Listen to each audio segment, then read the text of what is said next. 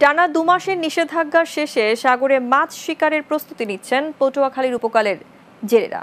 তাই স্থানীয় জেলেদের কেউ বুনছেন নতুন জাল, কেউ বা প্রস্তুত করছেন মাছ ধরার ট্রলার। তবে নিষেধাজ্ঞার সময় পার্শ্ববর্তী দেশের জেলেদের অবাধ অনুপ্রবেশে সরকারের এই অভিযানের সফলতা নিয়ে প্রশ্ন তুলেছেন তারা। মোহাম্মদ মনির হাওলাদের পাঠানো প্রতিবেদনের বিস্তারিত জানাচ্ছেন মোহাম্মদ হাসিব। পটুয়াখালীতে প্রায় ৭০,০০০ নিবন্ধিত জেলে রয়েছে। এর বাইরেও বিপুল সংখ্যক জেলেরা মাছ শিকার করে। আগামী ২৩ জুলাই বঙ্গোপসাগরে মৎস্য আহরণের উপর সরকারের ৬৫ দিনের নিষেধাজ্ঞা শেষ হয়ে যাবে। তাই জেলেরা এখন জাল ও ট্রলার প্রস্তুত করতে ব্যস্ত সময় পার করছেন। তবে সাগরে ৬৫ দিন মাছ ধরায় নিষেধাজ্ঞা থাকলেও ভারতীয় জেলেরা অবাধে মাছ শিকার করেছে বলে অভিযোগ জেলেদের। তাই আগামী বছর ভারত, থাইল্যান্ড ও মিয়ানমারের সঙ্গে মিল রেখে সাগরে মাছ ধরার উপর নিষেধাজ্ঞা আরোপের দাবি জেলেদের। ৬৫ দিনের অবরোধের শেষে এখন আমরা বোর্ডের মালামাল নিয়ে গুছিয়ে সাগরে রওনা করব। আমরা সব বোট বাড়ি নিয়ে এখন আমরা স্টক নিয়ে প্রস্তুতি হয়েছি। আমরা তো অবরোধ মানছি, কিন্তু তারা তো আমার বাংলাদেশে এসে মাছ ধরে নিয়ে যায়। এই অবরোধটা মনে হয় যে ভারতের সাথে এবং থাইল্যান্ডের সাথে যদি মিলিয়ে দেওয়া হয়তো তা আমাদের মনে হয় যে খুব সম্ভব ঠিক হইতো। ভারতের সঙ্গে মিলে মাছ শিকারে নিষেধাজ্ঞা আরোপে জেলেদের সাথে একমত পোষণ করলেন মহিপুর আলীপুর মৎস্য বন্দরের সহসভাপতি ও জেলা মৎস্য কর্মকর্তা।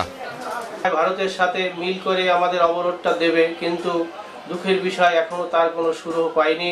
যদি ভারতের সাথে মিল রেখে করা হয় তাহলে সমন্বয় করে যদি করা হয় তাহলে এটা আসলে অভয়াশ্রমটা বাস্তবায়নটা সুষ্ঠুভাবে হয়, কারণ একই সাগর, নদীর এপার আর ওপার। আগামীতে নিষেধাজ্ঞাকালীন সময় ভারত ও মিয়ানমারের জেলেরা যেন সাগরে মাছ শিকার করতে না পারে, সেজন্য এই দুই দেশের সাথে মিল রেখে প্রশাসন মাছ ধরা নিষেধাজ্ঞার সময় নির্ধারণ করবে, এমন প্রত্যাশা জেলেদের। Desk report, Bangla TV. দেশের বিভিন্ন স্থানে বন্যার্তদের মাঝে ত্রাণ সামগ্রী বিতরণ অব্যাহত রয়েছে। এছাড়া বঙ্গবন্ধুর জন্মশতবার্ষিকী উপলক্ষে অনেক এলাকায় বৃক্ষরোপণ কর্মসূচি পালন করা হয়। এ সময় করোনা প্রতিরোধে স্থানীয়দের মাঝে স্বাস্থ্য সুরক্ষা সামগ্রী বিতরণ করা হয়। কুষ্টিয়া জেলা প্রশাসনের উদ্যোগে মাস্ক ও সচেতনতামূলক লিফলেট বিতরণ করা হয়। অনুষ্ঠানে প্রধান অতিথি ছিলেন জেলা প্রশাসক মোহাম্মদ আসলাম হোসেন। রাজশাহীর পবা হাইওয়ে ফাঁড়িতে ঈদ উপলক্ষে বাস ও ট্রাক পরিবহনের মালিক ও শ্রমিক প্রতিনিধি এবং চালকদের সাথে জনসচেতনতামূলক আলোচনা সভা অনুষ্ঠিত হয়েছে। এর আগে বঙ্গবন্ধুর জন্মশতবার্ষিকী উদযাপন উপলক্ষে বৃক্ষরোপণ করা হয়। মুজিব বর্ষের আহ্বান, লাগাই গাছ বাঁচাই বন, এই প্রতিপাদ্যে নরসিংদীর বেলাবু উপজেলায় বৃক্ষরোপণ কর্মসূচির উদ্বোধন করেন শিল্পমন্ত্রী অ্যাডভোকেট নুরুল মজিদ মাহমুদ হুমায়ুন। পরে উপজেলা স্বাস্থ্য কমপ্লেক্সে মাস্ক, পিপিই বিতরণ এবং নতুন বয়স্ক ভাতা ভোগীদের হাতে ভাতার কার্ড তুলে দেওয়া হয়। মুন্সিগঞ্জের লৌহেজংয়ে বন্যার্তদের মাঝে চাল ও পানি বিশুদ্ধকরণ ট্যাবলেট বিতরণ করা হয়েছে।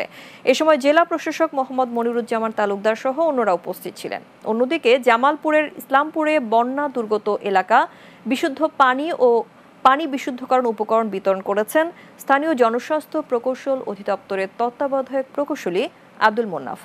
অপরদিকে ফরিদপুরের চরাঞ্চলের বানভাসী হতদরিদ্র মানুষের মাঝে ত্রাণ সামগ্রী বিতরণ করেছেন বিশিষ্ট সমাজসেবক ও ব্যবসায়ী এখলাস ফকির। এছাড়াও ফরিদপুরের বোয়ালমারীতে বঙ্গবন্ধুর জন্মশতবার্ষিকীতে বাংলাদেশ জাতীয় হিন্দু মহাজোটের উদ্যোগে বৃক্ষরোপণ অভিযানের উদ্বোধন করা হয়েছে। টাঙ্গাইল নাগরপুর উপজেলায় বন্যা দুর্গত অসহায় ২০০ পরিবারের মাঝে ত্রাণ বিতরণ করা হয়েছে। দিনাজপুরের নবাবগঞ্জে খাসমহল হাট ও বাজার ইজারাকে কেন্দ্র করে ছাত্রলীগ ও যুবলীগকে জড়িয়ে চাঁদাবাজির খবর প্রচারের প্রতিবাদে সংবাদ সম্মেলন করেছে স্থানীয় ছাত্রলীগ ও যুবলীগের নেতাকর্মীরা। ভাদুরিয়া বাজার পরিচালনা কমিটির অফিস কক্ষে সোমবার এই সংবাদ সম্মেলন অনুষ্ঠিত হয়। এতে লিখিত বক্তব্যে ৬ নম্বর ভাদুরিয়া ইউনিয়ন ছাত্রলীগের যুগ্ম সম্পাদক খাদিমুল বাসার প্রিন্স অভিযোগ করেন, চলতি সনে ১ বছরের জন্য নিলামের মাধ্যমে ভাদুরিয়া হাট ও বাজারের ইজারা পায় স্থানীয় মসজিদ পরিচালনা কমিটি। সেই থেকে মসজিদ কমিটি ভাদুরিয়া বাজারটি পরিচালনা করে আসছে। মসজিদ কমিটির অনুরোধে বাজার পরিচালনায় স্থানীয় ছাত্রলীগ ও যুবলীগ সহযোগিতা করে আসছে। সম্প্রতি উপজেলা প্রশাসন বাজারের ১৪টি নতুন ও ৪৫টি পুরাতন দোকান বুলডোজারের মাধ্যমে ভেঙে দেয়।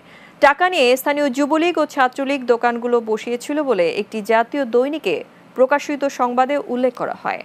টাকা নেয়ার ঘটনা আদৌ সত্য নয় বলে দাবি করেন তারা।